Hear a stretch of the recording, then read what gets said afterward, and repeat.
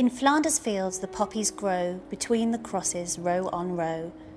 John McCrae's evocative words might be a fitting commemoration for our fallen service personnel, but it's the poppy that's captured public imagination for nearly 90 years.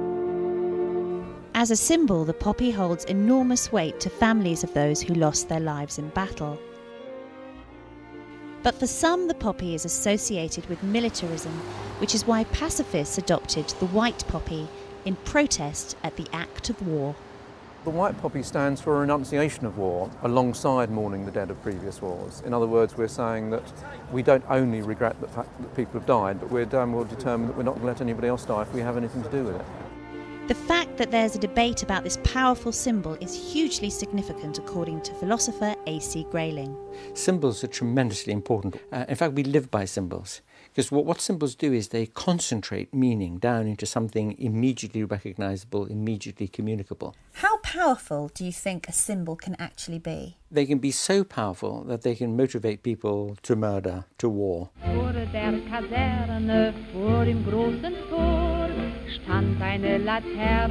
A symbol can sometimes become so powerful that its original meaning becomes perverted.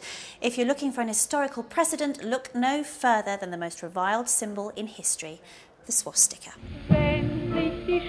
No other symbol is more notorious than this one. In the post-war world, it has come to serve as the ultimate badge of evil, and yet it started out life as an ancient religious symbol of peace. And there's one man who'd like the symbol restored to its original meaning.